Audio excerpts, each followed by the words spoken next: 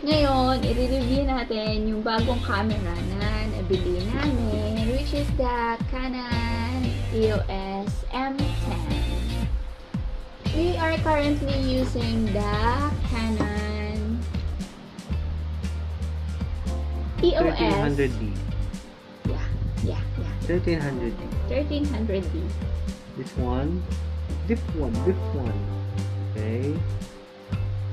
Okay, we will unbox. Come on. Let's unbox. Ang lens po nito ay 18 to 55. This is not STM lens, kaya sa previous video marinig nyo medyo maingay yung autofocus. Yeah. And it's okay, buksan na po natin ang bago natin camera. Okay, let's leave this aside. Doon na tayo sa main part, which is the Yung naka-bubble wrap talaga. body of the camera. Hindi, actually, maganda naman talaga yung Canon, yung previous camera namin. Kaya lang nagkakaroon kami ng problema, especially during filming our videos. Medyo maingay kasi yung autofocus niya, which is usually nagdadub na lang ako. So, ayan. Oh, it's so slim. Sexy pala niya. Ang nagustuhan namin dito. Nagustuhan po namin dito. Okay. Ito pong tilting screen. Yeah! Yan yung pong kanyang autofocus po pag nag-video. Meron siyang tracking mode. What is the Tracking mode. Tracking mode. Ano yun? Ano po yun? Ita-track nyo po yung... What? Bilis. Ita-track nyo po yung mukha nyo habang kayo nag-video. Okay, this is the body. Canon EOS logo on the front. Some buttons on the back. On the right side, nandito po, ay left pala to. Nandito po ang USB port and HDMI. Nandito ang lagyan ng Coffee. SD card. Okay, aside po ito, yun po, nandito yung pang connect sa phone. May logo siya ng phone. And medyo na-search ko tong lalagyan ng screw na to. May option siyang lagyan ng grip dito. Parang may konting grip na i-screw mo dito sa Accessory na. the one like this one. Ayan. Install mo siya, so Yeah. i-clean mo siya separately. Yes. Accessory. Yes. Para magkaroon siya ng ganitong grip. Para madali siyang hawakan.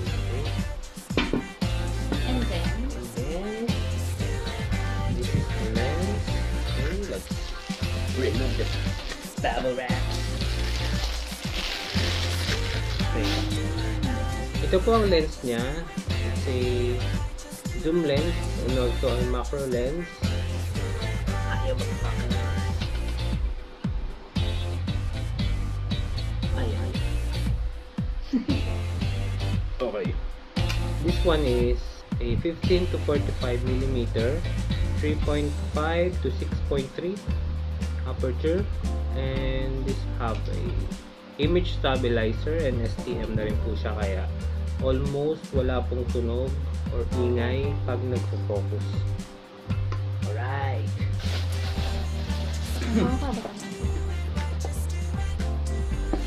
And then dito po sa box, nandito yung charger,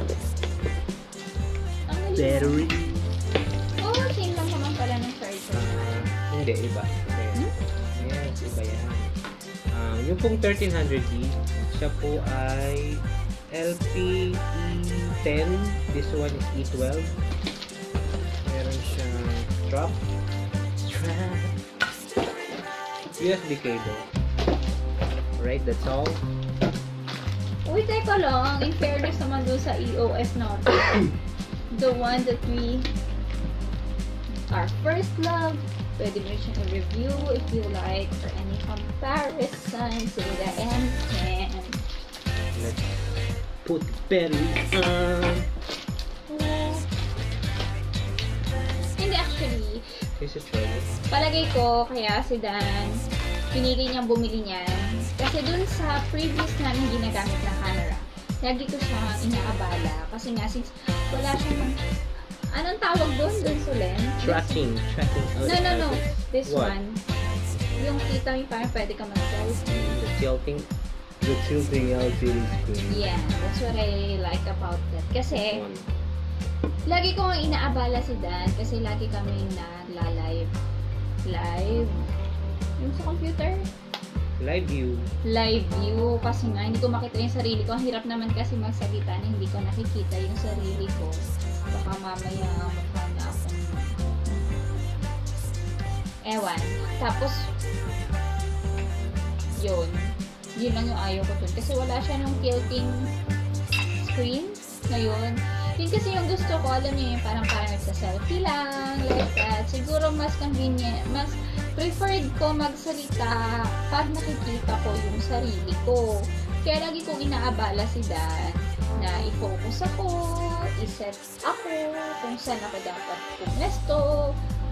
Pero since ngayon, meron na kami nito, siguro hindi ko na kailangan masyado ng assistance nila. Okay guys, I'll just set it up first. Set up ko na. Ba't na? Sa dami na in-upload natin video. Ngayon na tayo nagkasama sa video. Alright. Ako masyado marunong pa. Technically. I'm not techy.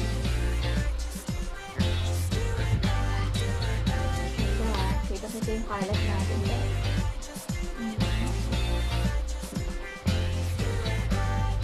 Okay ba?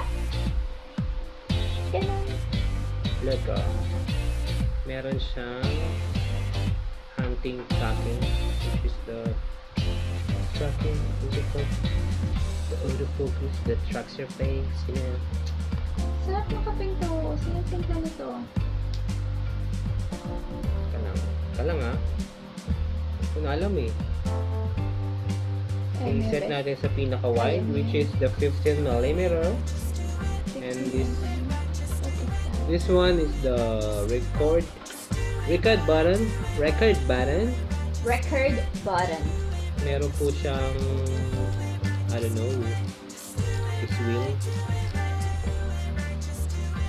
Siguro pag magsiselect ka ng what? Yes, sino nga yun? Yeah. And ito po, may tatlo siyang selector. The intelligent auto, the photo, picture button. This one, the video selection. Nakaselect po tayo sa video and we will try. Yung kalat natin, kitang-kita, beshi. We will try to record with this one.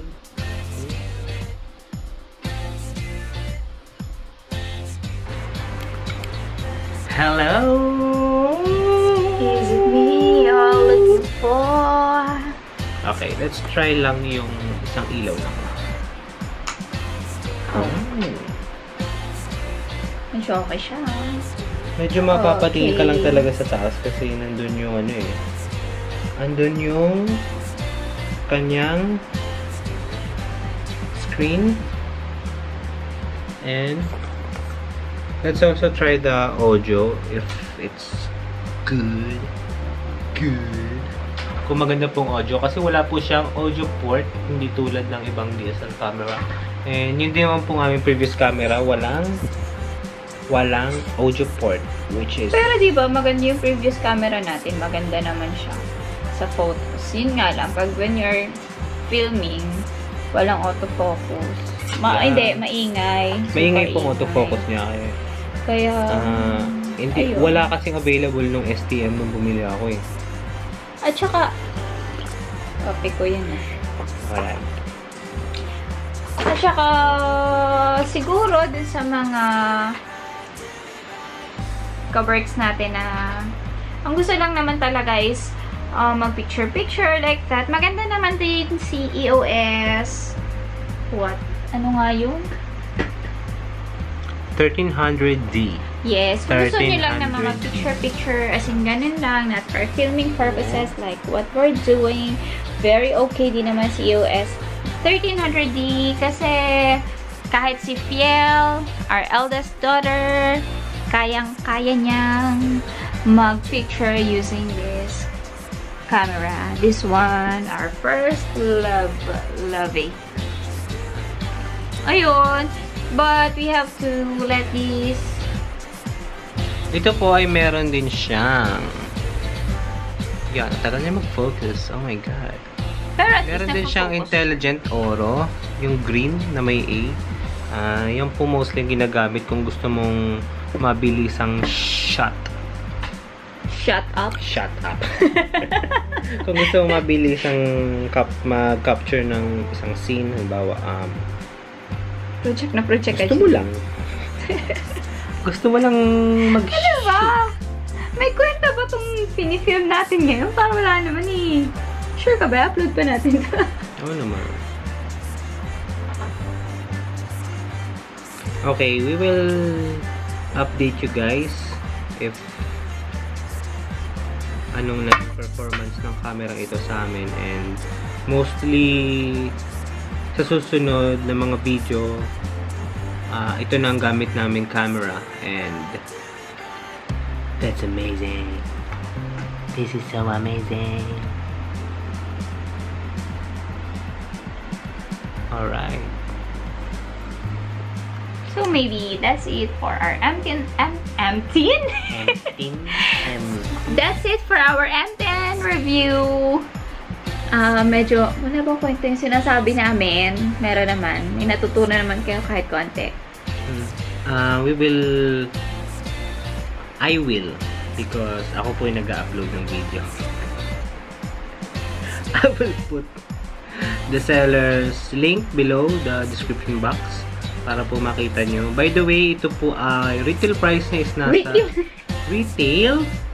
Okay. Retail price niya po ay nasa 23,000 po, kasama yung 15 to 45 mm, and ang bili ko po sa kanya sa online is nasa 16,000 lang po. By the way, ito pong unit na nakuha namin ay imported from China, so siguro po kaya mura because it's imported. Ganun ba yun? Mag-imported? Si Kim Store nga eh. Hi. So, that's it for today. Sana na-enjoy nyo tong first video namin together. Kahit parang medyo walang kwents. Pero, pag-iisan nyo na kasi first video yan ni Dan. First. Alam, lagi niya ako kinikriticize kasi kung ano-ano daw mga sinasabi ko. Tapos nung siya na yung nakasalang, wala na siyang masay. Sabi ko mo so.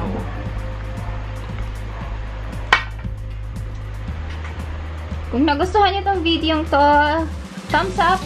And I think napakarami pa namin videos together in the future pag medyo hindi na siya camera shy at siya ay camera ready na. Updates will be posted in our channel, so stay tuned. Bye!